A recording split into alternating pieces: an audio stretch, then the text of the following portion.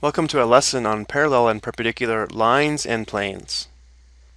Lines are parallel if they are in the same plane or coplanar and do not intersect. Here we see two sets of parallel lines. And we can use this symbol here with two vertical bars to represent parallel lines. And then to mark parallel lines in a diagram, we use arrows.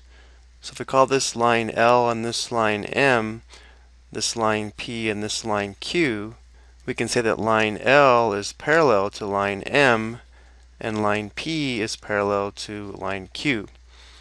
Using arrows, we can identify parallel lines by putting one arrow on line L, one arrow on line M, showing those are parallel, and we could put two arrows on line P and two arrows on line Q to show those two lines are parallel. Notice that line L and line P have a different number of arrows, which indicates they're not parallel. Here's another look at two parallel lines.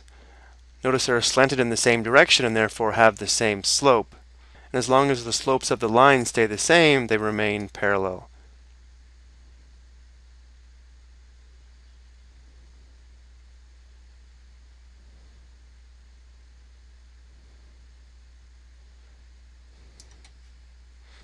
Two lines are in the same plane either intersect or they are parallel.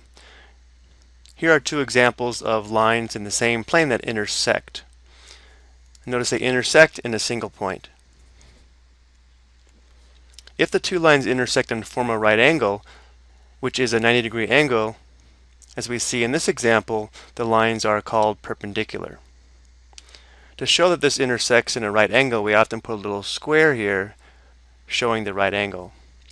So if this is line L and this is line M, we can state that line L is perpendicular to line M.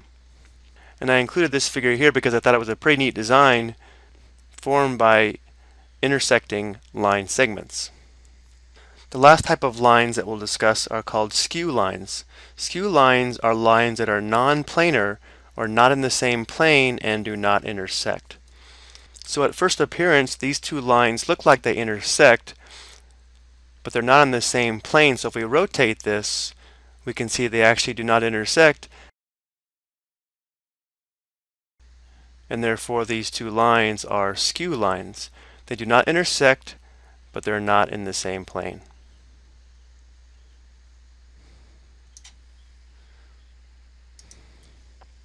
Now let's talk about planes.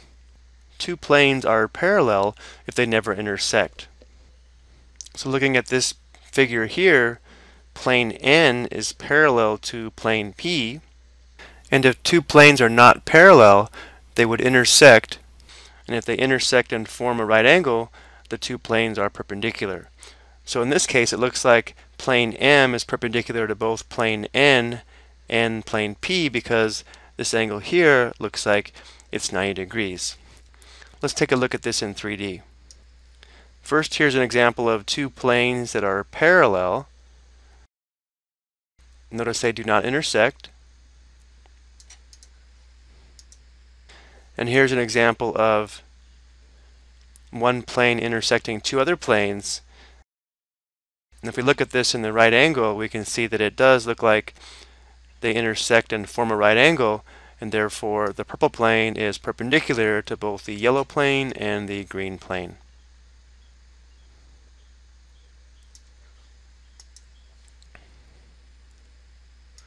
Let's look at an example to review the main topics. Number one, using this figure here, we want to identify three pairs of parallel planes. What looks like the top and the bottom plane of this box would be parallel. Remember, one way to identify a plane is to use 3 points in the plane. So for the top plane, we'll use plane CDE. It's parallel to the bottom of the box, which we'll call plane ABH.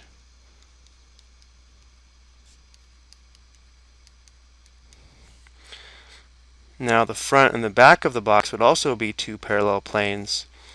So we'll say that plane ABC for the front is parallel to plane, we'll call it EFH for the back plane. And then for the left side and right side, we'll say plane ADE is parallel to plane BCF. Number 2, identify two pairs of perpendicular planes. Well, if we use the plane on the right and the plane on the bottom, notice how they form a right angle here. Therefore, they're perpendicular, so we can say that plane ABH is perpendicular to plane BCF. And we could also use the front plane and the top plane because they form a right angle here. So we could say plane ABC is perpendicular to plane CDE. Number 3, identify two pairs of skew lines.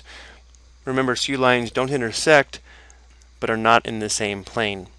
So for example, if we take a look at the line passing through the points A and B,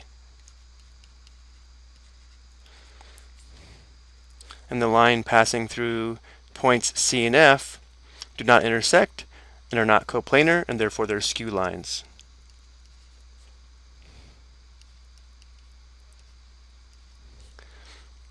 As well as the line passing through the points CD